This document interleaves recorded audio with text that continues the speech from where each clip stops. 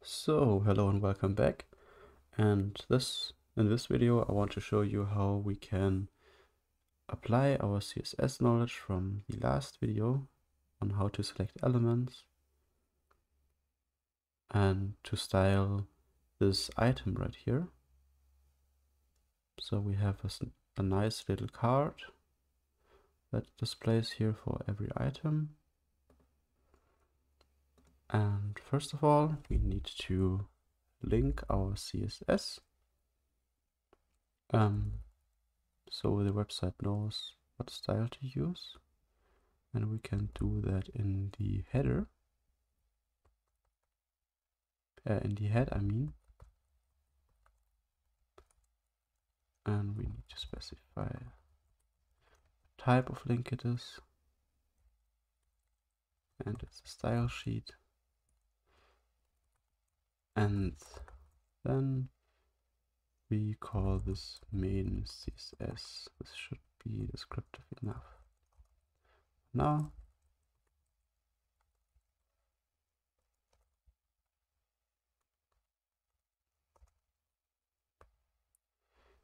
and now let's see, what would we like to style first. We would like to select this class shop item and maybe give it a border. I'm sorry. Class can be selected with a dot.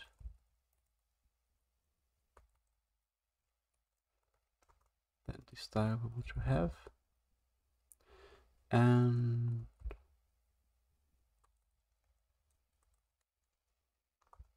border style, we would like to have solid. Border color, let's say just black for now. Yep.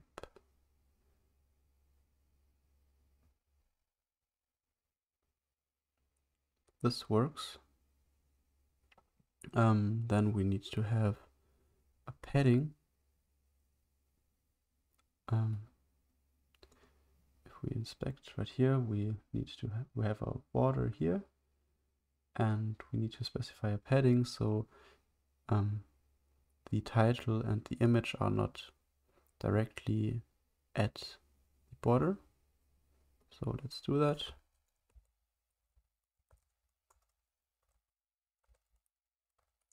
Padding rem,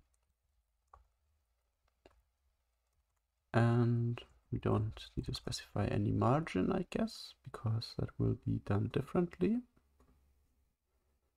It's like this. This looks much better. Then what I would like to have is to have the image to be on the left and the text on the right. And we can do that, let's say, either with a float property, so the image floats to the left, or we could do this with a flex layout maybe. Let's do it with float first, and then later on we can upgrade it.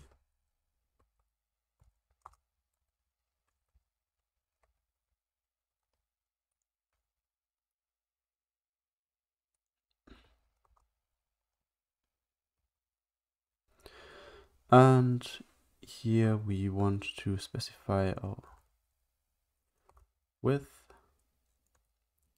Maybe let's do this as 5 rem.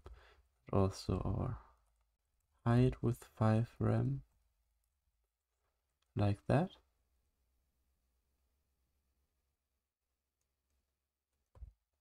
And we want to have a float property of left. Like this. And this should already make the website look a lot better. As we can see here, our text floats around the image on the right hand side because we specified the image to be on the left side.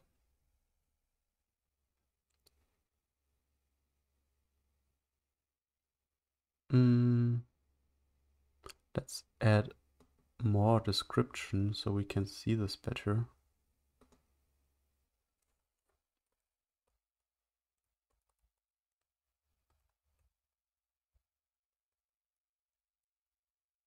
Oh, I'm sorry, this is the footer.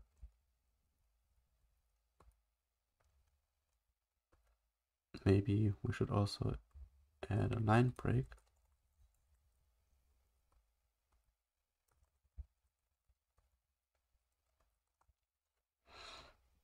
Let's see how that looks. And it looks as expected.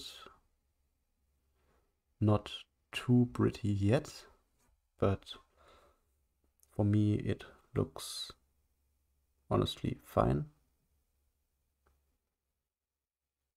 So let's continue to maybe select our footer and our header.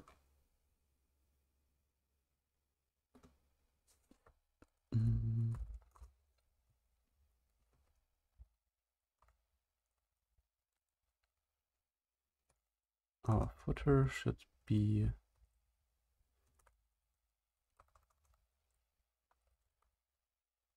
positioned fixed.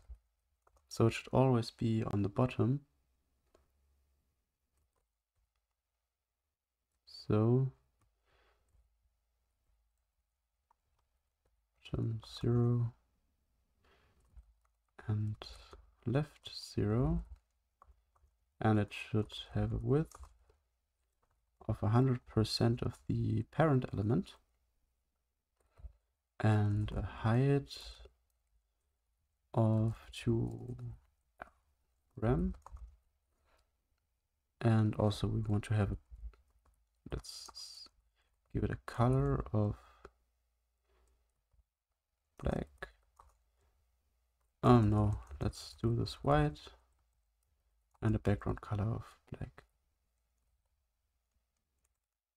Yeah, not background color, but background.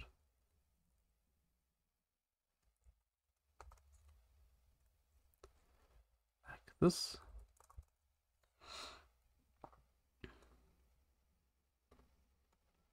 As we can see, we have our footer now here. That is directly at the bottom.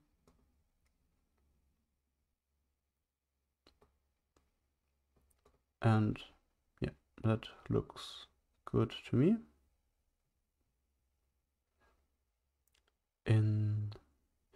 We should also style the header, and then in the next video I guess we will learn about the layout methods in CSS, so we can style the inner part to add more items later.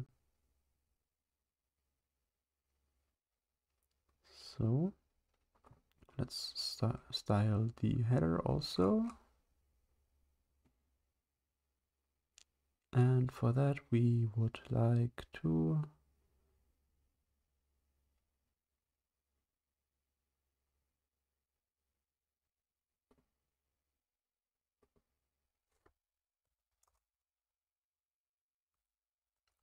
maybe do the same for header, or should we have it just stick at the top?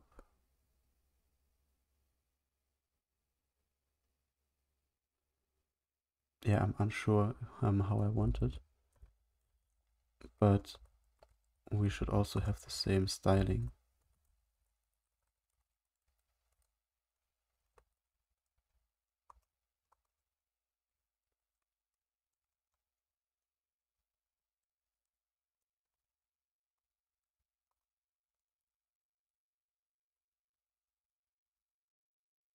Maybe we should have this bigger, like this. And also what we would like to do is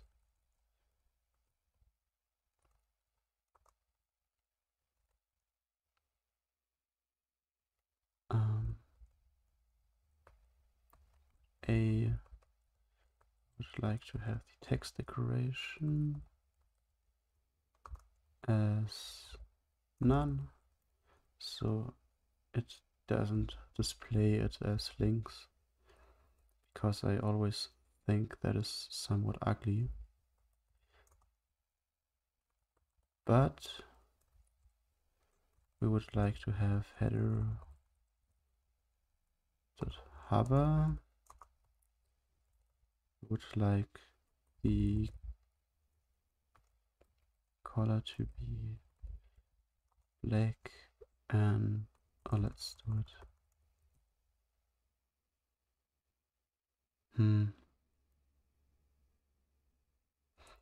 Yeah, just invert it for now. We will come up with a better design later.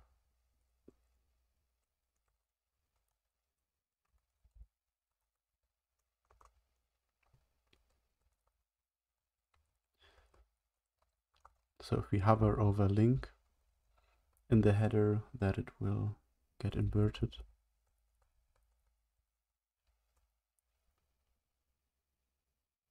Also, the style for the list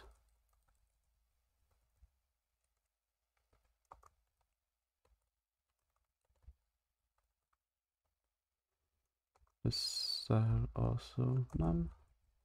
So we don't have the bullet points. And that should already make our list look much better. And we forgot to, second.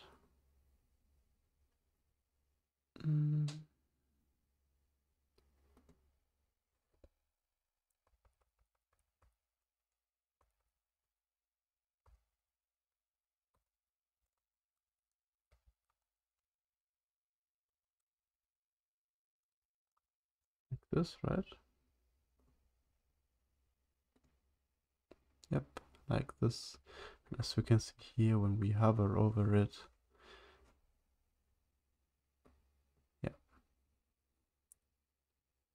gets displayed like this. Of course, we also want to stretch it out like this. And we also want to have more items and so on and so on. This will be done later in another video when we know about different layout types in CSS. There are mainly two, which is the flex and the grid layout. And yeah, but for now I think this is everything I wanted to cover in this video, and yeah, see you next time in the next video.